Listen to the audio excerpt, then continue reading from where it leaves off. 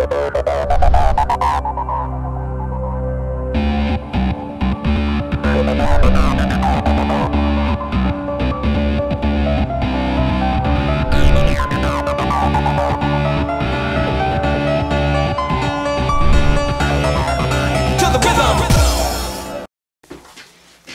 up, YouTube? You probably see the 1911's, and you've probably seen the title. So I'm just gonna go over the guns here quick. We have a Scorpion carry.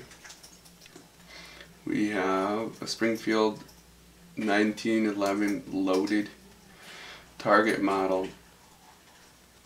That's a 9mm, so 45. We got a 1911 here, same thing, Springfield, loaded. Both are US made, Target, Coca-Cola, and this is in a 45. We have a C3 with a crimson trace, and the magwell here, the 45. And this one I'm actually building here, so it's not complete. I got the grips, magazines. I'm waiting on mainspring,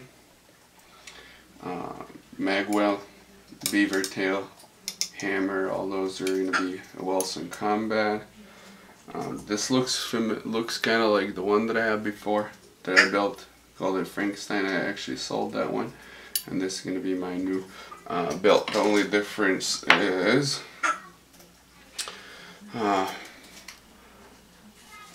if you look here, this does not have a serration up front. So, and what I did is if you look here, got all the edges smoothened out, so when you holster it doesn't have any issues. So I just got finished gluing this, and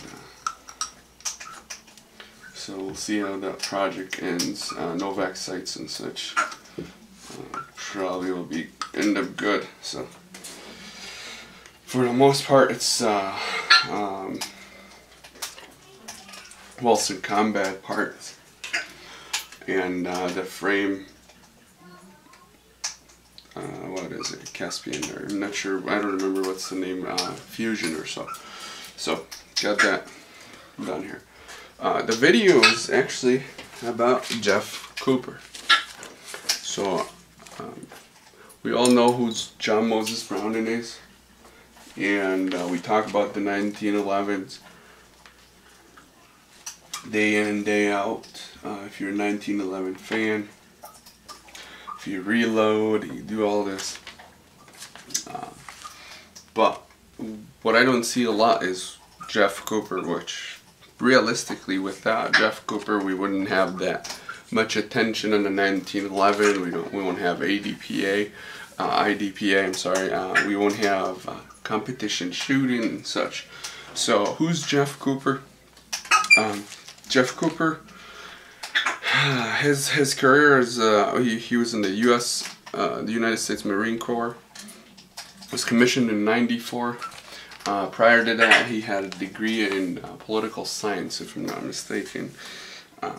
He served in World War on the USS Pennsylvania. Was a major at that point, and then served in World War II as a lieutenant colonel.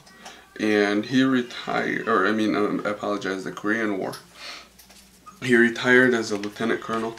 And after he left the Marine Corps, he got his master's degree, and he started one of the biggest, really very prestigious shooting or self-defense training site, which is now known as Gun Sight Training Center. It used to be called Pistol Institute. So American Pistol Institute. Apologize there. Jeff Cooper passed away on September 25th, 2006. So it's about exactly 6 years now since he passed away.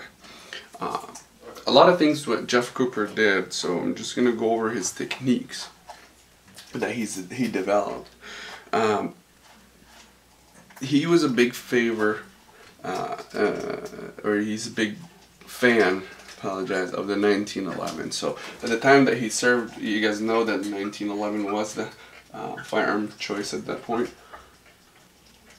After leaving and such, and the U.S. military started transitioning to the 9mm NATO. But he was a big fan of the 1911, so he started gun sight, he started all the competitions, shooting and stuff, was all focused on the 1911, improvements of the 1911s and such. So he's a big fan of the 45 caliber, semi-auto. He developed the Weaver stands that we all use right now, the 2 hand grips that most of us use. Again, some people still use the old techniques. Presentations. Biggest thing is the compressed surprise trigger break. So let's try to kind of show this here. Make sure the gun is empty. It's empty.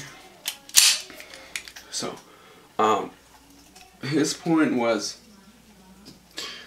you're not gonna go shooting, pushing the gun. There's people that jerk the trigger. You just push. His point was to take the slack out, and you're pushing, and you don't know when is it gonna break. You have an idea, but if it's between 1 to 5, it's gonna break. So we take the slack right there. 1, 2, there we go. 3. Let's try it again. Take the slack. 1, 2, 3, 4. All right. Again. 1, 2, 3. There we go. You can count to 4. Again. 1, 2, 3, 4, 5. There we go. 1, 2. There we go. 3. So not going jerking the trigger and shooting. So you're focusing on your front sight. You're focusing on your techniques, and you're taking that slack and waiting for the trigger to break. So being consistent as far as that. Cooper favored the large caliber on the 1911, so I'm assuming the 9mm he won't be a fan of, but 45s is there. But also he put the 5 conditions, or the 4 conditions, considering there are 5 conditions of the 1911.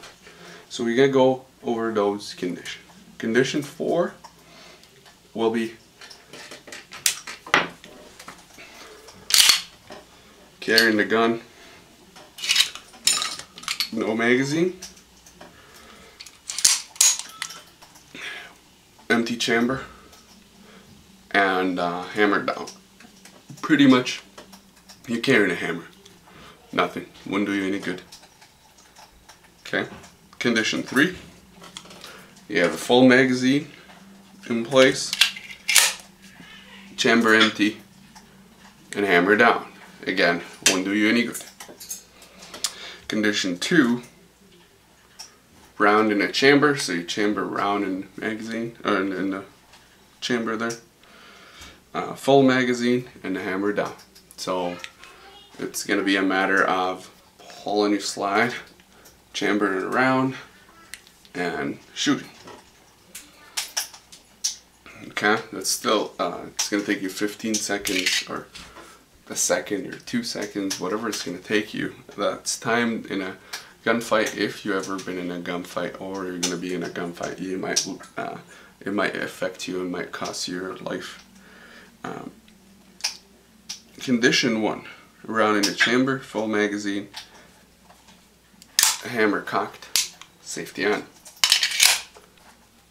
So what they call it, cocked and locked. That's what we all carry 1911s. Yeah, if you carry it in any different way, I'm sorry, you're not in a good position there, because many things can go wrong. I know a lot of people don't even like guns with the safety, but being cocked and locked, you do need the safety on. There's condition 0, so that's when you're ready to shoot. Round in, full magazine, and safety down, hammer cocked, and you're just ready to shoot. Okay, so those are the 5 conditions. So again, we're gonna go through those quick. Condition 4, round, chamber empty, no magazine, hammer down, useless. Condition 3, chamber empty, full magazine, hammer down, useless. Condition 2, round in the magazine, round in the chamber, magazine full, hammer down. So a matter of pulling the slide or cocking the hammer and going ahead. Condition 1, round in the chamber, full magazine, hammer cocks, safety on, cocked and locked. Condition 0, safety down, hammer in, safety down, hammer cocked, round in the chamber, full magazine. Also, what Jeff Cooper did is making the state of awareness, or color coding the state of awareness, which you got 4 colors: white, yellow, orange, and red. White meaning that you're really not concerned of anything, you're unaware, unprepared, like many people, just walking down the road and maybe you'll find somebody with a gun in your face and boom, they blow your head off, and that's about it. You don't think anything is going to happen to you, you think the government is going to take care of you, all these nice stuff. Oh my God, this cannot be happening to me. That's kind of the reaction that people have. A yellow, which pretty much I believe at this point, if you're a gun owner, you carry, conceal and carry, open carry, whatever the case might be, you're the yellow stage. You're relaxed, but there's not a specific threat to you, but you're aware of that something can happen. It can happen at any point. It might happen.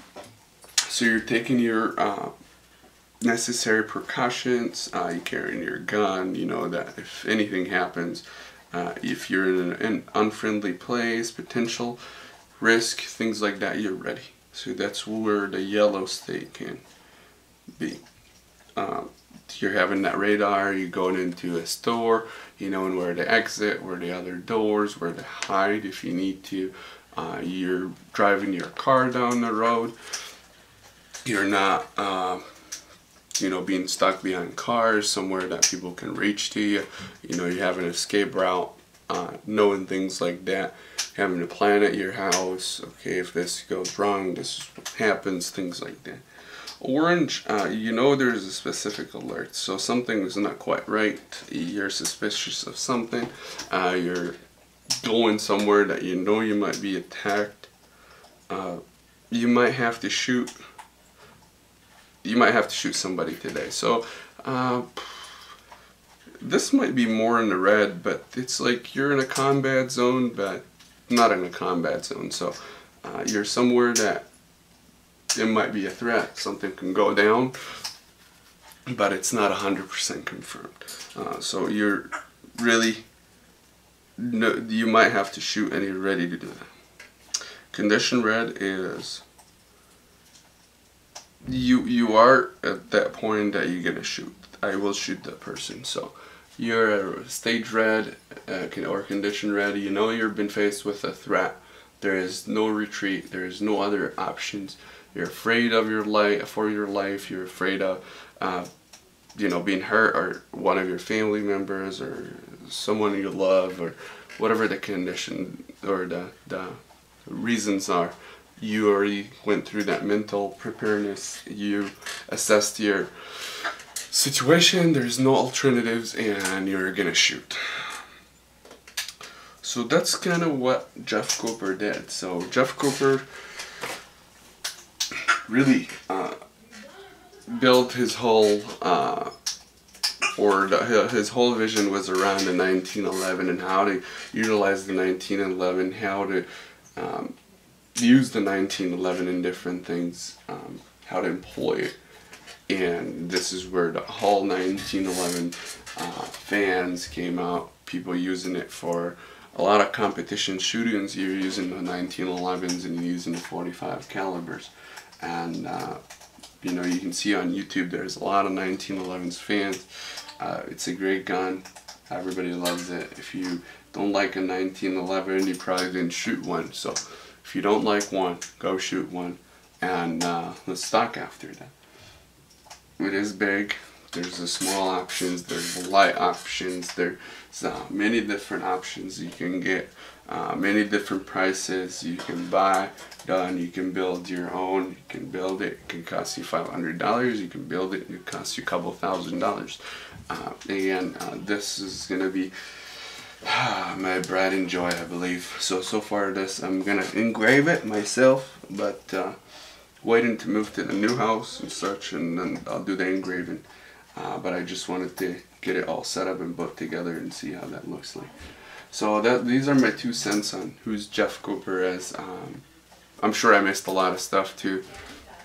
If you know more information or you want to add any information, you can always do a video response and I'll approve it, add it to this.